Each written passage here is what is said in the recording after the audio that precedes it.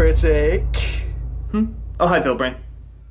Wait, why aren't you afraid? I mean, this is supposed to be our crossover review. Yeah, I know, just give me a second. But we've been building this up for years. You know how this is supposed to go. You act all afraid, and I'm all creepy, and hilarity ensues. Yeah, I know, I just need to figure something out. But I have spent months writing our comedic banter. I even wrote a song about why you should join me. And now I think we should do a crossover together, or I'll kill you. Well, this is more important right now. What is it? You know how we're reviewing a Chuck Norris movie today? Of course, it's Forest Warrior, the only film where he literally turns into a bear at the end of it. It's a classic. In fact, I was actually thinking maybe you could do your old joke about shouting, you know, that bit. That's fun. Yeah, but you see, that's the old me. The new me wants to find new obnoxious memes to be associated with him. Like what? I don't know, that's what I've been trying to figure out. What's he been up to lately? Let's see. Oh, apparently a lot of gay bashing. Really? Yeah, he wants to keep gays out of the Boy Scouts, and he hates same-sex marriage, and he's lashed out against what he calls pro-gay school propaganda. Ah, my poor gentle kind of giant. How the world has turned against you since my last review. Wait, you're for this? He's just misunderstood. Everyone's jumping to conclusions. Filmbrain, we have got to cement this image of Chuck Norris that you and I grew up with. But how? This is pretty damning evidence.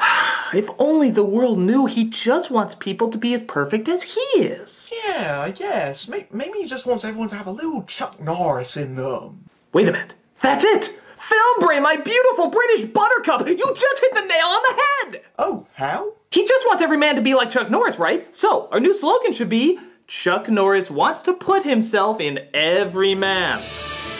My God, that's brilliant! And in no way could be misinterpreted! Whenever he walks around shirtless and sweaty, people will think to themselves, Chuck Norris wants to put himself in every man. Whenever he trims his beard in a way that's normally associated with leather bars, people will think, Chuck Norris wants to put himself in every man. Whenever he poses like he's giving a massage to a dummy with surprisingly handsome facial features, people will think, Chuck Norris wants to put himself in every man. Oh, and don't forget about the Boy Scouts. That's right! Chuck Norris doesn't want the incredibly dignified image of the Boy Scouts to be ruined! He's the kind of guy who just wants to help every boy he can. Exactly! That's why we can say with no guilt whatsoever, Chuck Norris wants to put himself in every boy.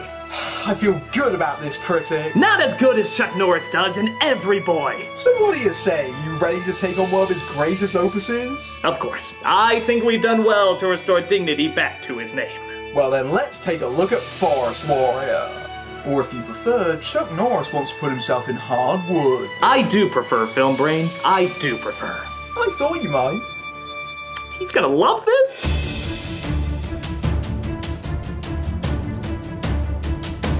This movie was produced at the height of action stars making movies with environmental messages. Well, Chuck Norris and Steven Seagal anyway. You might recall Seagal directed on Deadly Ground, where he blew up an oil rig for the good of the environment.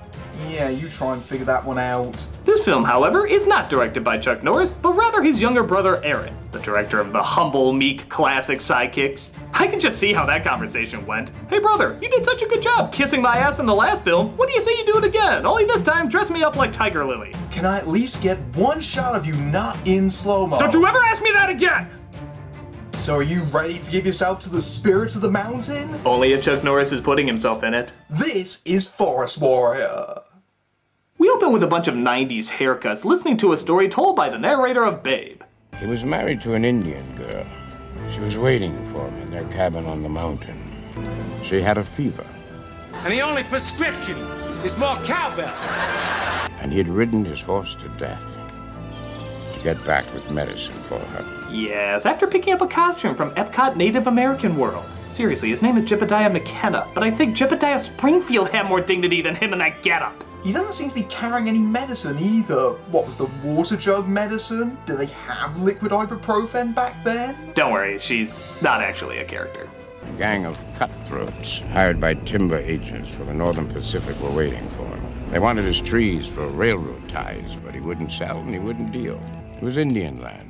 Yes, and as we all know, there's no other trees in the Pacific Northwest. Well, none that are stable. We're just here to use the bathroom. He could sense the danger, but by then it was too late. He sensed the danger because it was right next to him. How could he miss that guy? Is Chuck Norris too manly to slightly look down? Thankfully, he has the Native American Kung Fu to fight them off with. Jenna fought them in the way of the Indian, lunging and spinning, grappling and swirling. Isn't that also the way that ballerinas fight? And all those poor cutthroats have are their useless guns. I suppose they can hit them with their handles or use them as spears, but I'm sorry, they're completely useless against Chuck's fists of awesomeness. I'm just amazed he ran a marathon, yet somehow he's still able to take on 6 armed men. Well, it's Chuck Norris. For him, fighting 6 guys is like the water you drink in the middle of a run. But in a strange twist, Chuck Norris ends up dying in the first 5 minutes. What? Yep, he gets axed off pretty early when they finally remember how to use their guns. Oh god, tell me he doesn't spend the rest of the movie pursuing Demi Moore, somehow winning Whoopi Goldberg an Oscar. Nope, instead a bear drags him to Fern Gully, where forest magic literally brings him back to life. Although in reality this bear would probably be using his beard for toilet paper. It does look unnaturally absorbent. Bear, wolf, and the eagle. He could become all of them. In Indian legend, a shapeshifter. Oh, sorry children, I accidentally mixed this up with the story of Manimal. But while we're at it, did you want to hear about a hero so powerful he only lasted 1 season? Well, that's enough for now. Lamest meeting of the Midnight Society ever. Mr. Madison? Yeah? Well, what's a shapeshifter? Well, I'll give you a clue. It's in the fucking word. Has the ability to take the shape of those creatures he loved in life. He never got to see his wife again. That is so sad. Then why are you smiling? We see later a town meeting going on about a lumber company who's looking to, what else? Cut down the trees. Can only bring prosperity and hope for our future here in Tagline. Excuse me, Mr. Thorne. Thorne Lumber Company stands to benefit a whole lot. What about our alternatives? What about the wildlife? What about our nature conservancy? What about my cartoonishly large lip injections? My harvesting proposal, it's going to change this town around. And that's what we all want, isn't it? Hey, now, I ordered a hoedown. I'm pretty sure this is a hootenanny. That's Terry Kaiser from Weekend at Bernie's as the bad guy, making it clear there are worse roles you can get than playing a dead guy throughout an entire film, even as Bulk and Skull-style sidekicks. It's hard to believe that boy comes from these parts. He's driven by nothing but greed. Bringing industry to an economically dead town? Pfft, one asshole. What do they want to do to our mountain? We're just gonna pick it clean, bonehead. I guess we just gotta let the town council decide if that Thorne guy can log the mountain. My dad's a logger too, and he'd never, ever cut down those old trees. Mr. Madison says those trees are 600-800 years old. Boy, these kids seem bizarrely interested in the politics of lumber labor. What kid would give a shit about this? They're more concerned about what Pokemon they're going to trade next. Unless the woods are Sudowoodo trees, I don't think they would care much. Daddy, where have you been? I got delayed. While the kid's father, played by Michael Beck, shows up late as apparently he's been getting drunk all night. Yeah, I'd be drinking too if I was in Xanadu. Need some sleep. She takes him home, sits him on the couch, and prays to, not God, not Buddha, but the mountain to help her in her time of need. For its gift of melting snow. The heart that gives life to our forest. Please try and find a way to save it. Sorry, kid, but I'm a mountain. I just kind of stand here. Bless Mommy, wherever she is. And give her a thought of Daddy and me once in a while. We need your help so much.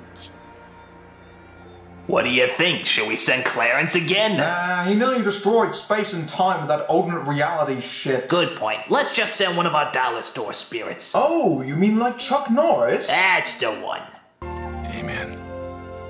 So we see the kids are going up for a hike to the mountain unsupervised because any kid can handle a fucking mountain. As her mother watches in confusion about why she has a mushroom cut. Now, to be fair, that is more of a jellyfish cut. I'll name the stupid 90s haircuts around here. This, of course, leads to our villains with their amazingly cartoony musical theme.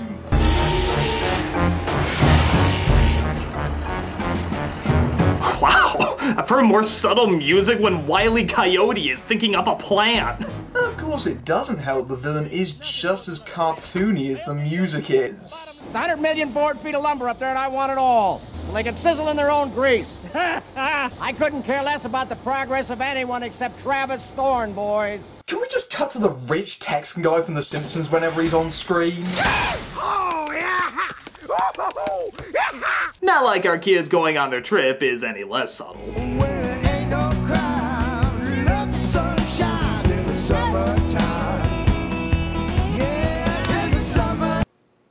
The hell was that? Wow, I'm tying my shoe! Can you believe I'm actually tying my shoe? Oh, what a wonderful adventure that was! Hey guys! But then suddenly one of them gets lost from the group. Only to literally be found a few seconds later. Hey guys, we're here! What was the point of that? He loses them despite the fact they were only 3 steps behind him, and then he just locates them a moment later. Maybe they were building up he was about to be gang raped by Ewoks or something. So on their playground to Terabithia, they seem to come across something growling inside.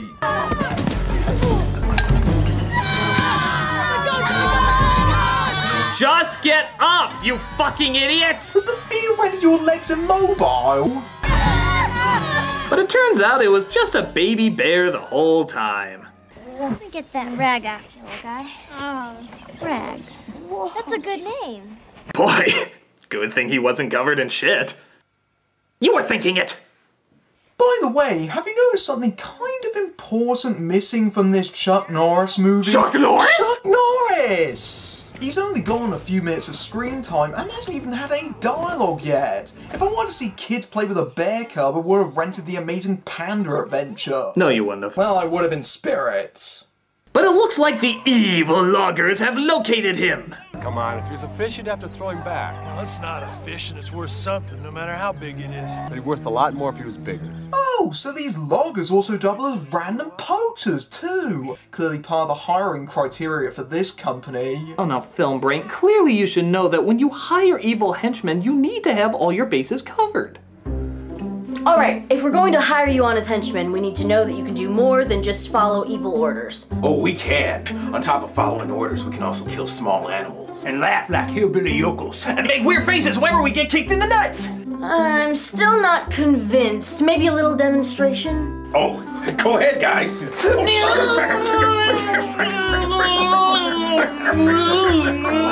Okay, one final question. Do you fall for gullible traps set up by small children? Oh, sure. Bobby's still walking off a burn mark that was given to him by a 2nd grader. All right, you're hired. Yeah! Give me 5, guys! Sorry, Bobby. Yikes. So while the bear makes the sound that Chuck Norris makes when he puts himself into every man, not getting that sound out of your head anytime soon, the kids stop the loggers from killing the bear. Girl, open fire! Don't you know better than to run at a man with a rifle? I should just skin it alive. Not if Eagle Chuck Norris has anything to say about it. As because this movie doesn't have the budget for shape-shifting, we have to be impressed by Chuck's magical jump-cutting powers.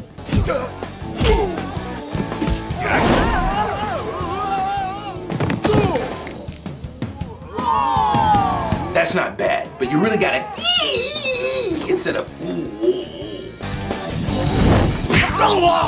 Look at this kid. She doesn't know she's supposed to look blown away or disturbingly confused.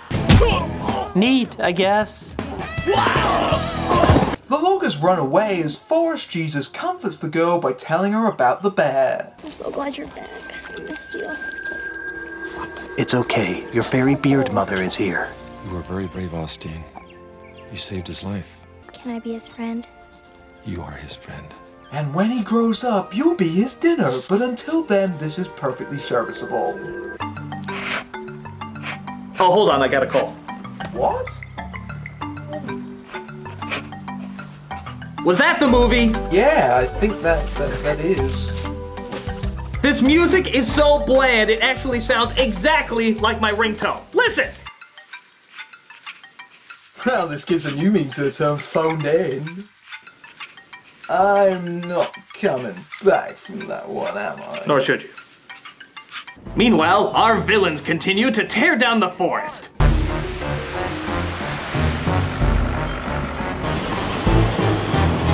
Trees are strong, my lord. Rip them all down. Kids up there, school's out. Should have figured on that. It's that tree house. You know, I used to play up there when I was a kid. It was magical. Wonderful place. Let's get rid of the damn thing. Whoa, there was almost character development there. Oh well, back to your dancing and shooting guns off. Speaking of which, we see the Get Along gang making their oath to the mountain. Again, as kids do. We ask you to leave it, pure as found. We are to it, forever bound. We ask you to leave it, pure as found. We are to it, forever bound. We promise to nobly play in tree houses, befriend killer bears, to always wear plaid shirts, and always have girly haircuts. Ah! The hell was that stuff? Cherish your mountain and all the earth. Love all its creatures. I love how the shot of the mother is just taken from the earlier scene of her outside the petrol station. Has she just been standing there for hours? Alright, kiddo. I think that's enough playing outside. Time to come on in. Need a little help there? Okay. They continue just to do what normal kids do, but made an oath to do so, so somehow it seems more important, as they all go fishing. Oh, hold on. One second. Let me guess. That's my ringtone! Yep. This whole score could be downloaded as an app. So while the children go fishing, Chuck Norris saves a raccoon. Just in case you forgot he was Forest Jesus, while the loggers set up explosives to blow the treehouse up. Because nothing beats a good bit of potential manslaughter. Seriously, he sees them playing in the lake, so he assumes they're not going to be back there. They'll be playing there all day. But it's like a good while before it finally goes off. How is he know fucking anybody could have gone back there by that point? You wouldn't be able to get away with this anywhere else. Boss, are you sure it's a good idea to blow up a playground without giving anyone a lick of warning? Oh, please. Who's gonna be dumb enough to go all the way up there?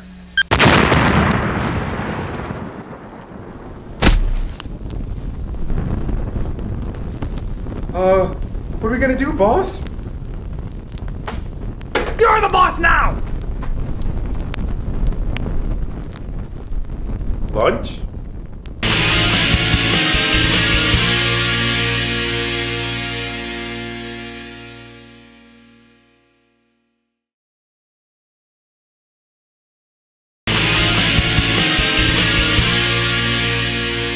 While the girl goes to the treehouse to gut the fish, Norris comes across the loggers to once again chuck them up.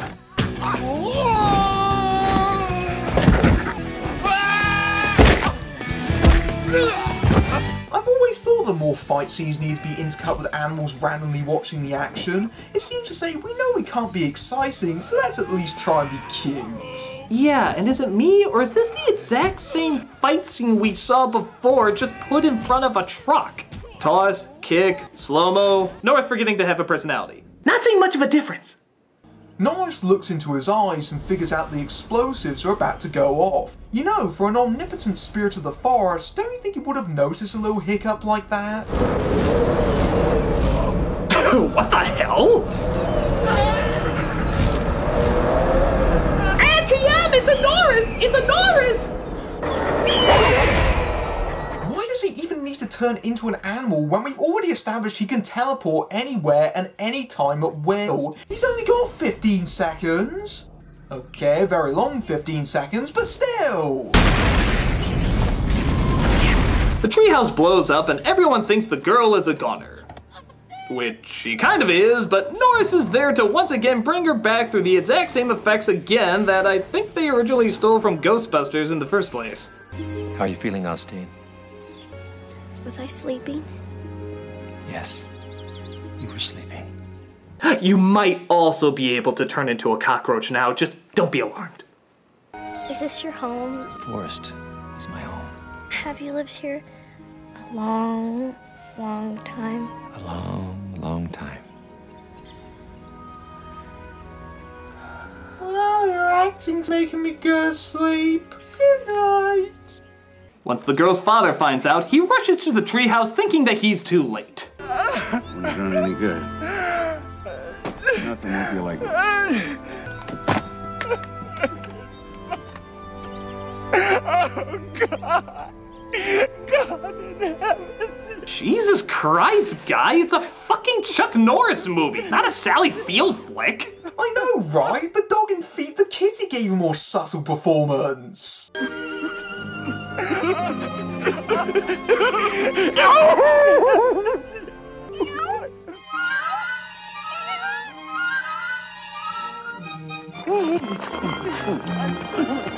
So it looks like the kid is okay as everybody tries to figure out what's going on with that forest.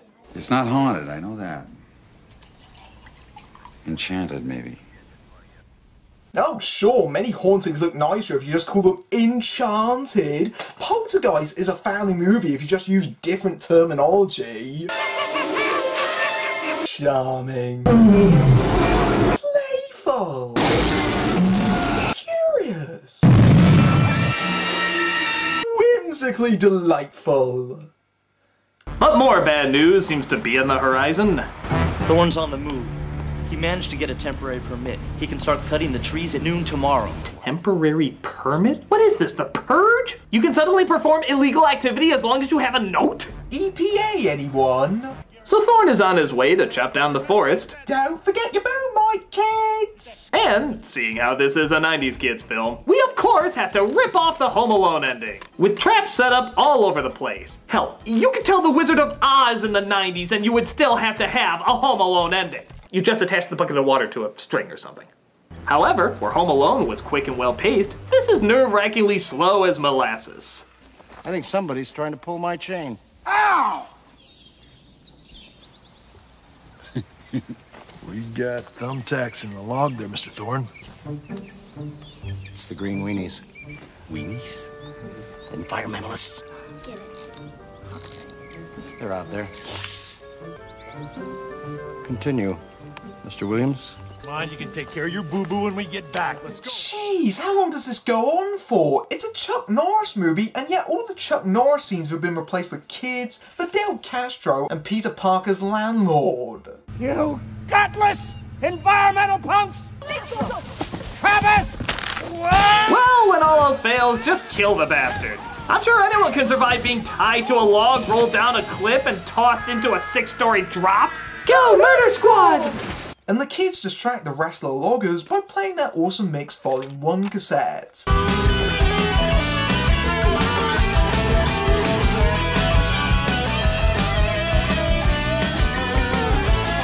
Bonus points to the guy who air guitars with a chainsaw. This is both stupid and magical.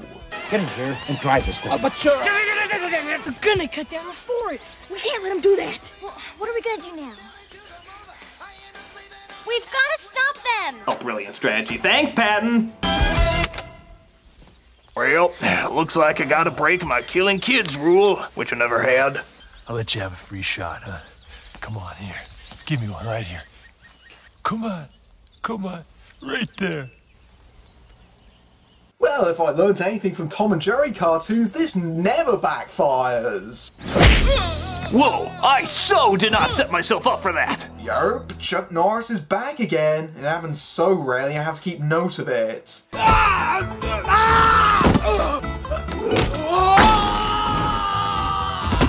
You wouldn't be so hot without your slow-mo. That's right, Internet. I just stopped a chainsaw with my bare hands. I'm just trying to make these memes easier for you. Gee, Film Brain, what do you think he's gonna do to him this time? Oh, I don't know, about the same thing he's done every single time. Oh, you mean pick him up and toss him? Jesus, where'd he learn his fighting? The school of hot potato? Of course, the police arrive to arrest them, but Thorne runs away and asks Norris for help because, yeah, he surely looks like someone who'd be on his side. I gotta get over this mountain over here, all right? I'll give you 10,000 bucks if you can help me out. Because I got guys chasing me. Why are they chasing you? Because I want to cut down a few trees, okay? Well, gee, when you put it like that, it makes the plot sound pretty ridiculous. Look at that! He used the magic of the mountain to throw him towards a tree, stop at the tree, headbutt himself, and then land face up, even though he is thrown face down. Forest Jesus works in mysterious ways. The only magic I believe in is the magic of the almighty dollar. Well, I think that goes without saying. You said yes to a Chuck Norris movie. The only dreams you believe in are the ones that you can buy. Well, that's the only kind there are. Well, if there's nothing I can do to change your mind, then maybe I can. And there it is. They only had enough money to do one on-screen morph, and it is glorious. I don't even know what to say here. It's one of the most famous Chuck Norris moments ever. He, right in front of our eyes, turns into a bear. Even Thorne is so awestruck he appears to be mooing.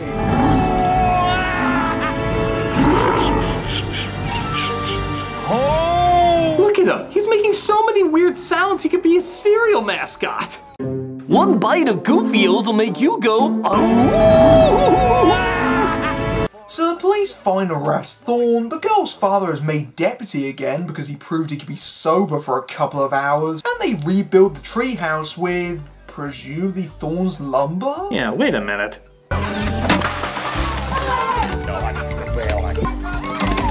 Man, they'll high-five anything. Yeah, water! High-five, bro! Come on, Brian!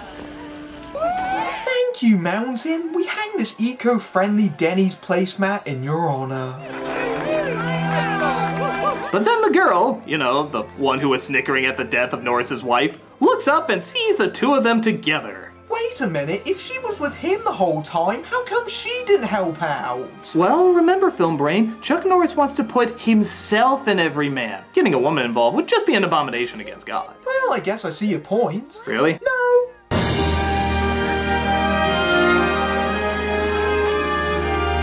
Here's to having a Native American movie with only one Native American shown for 2 seconds and not given any lines of dialogue. Yay!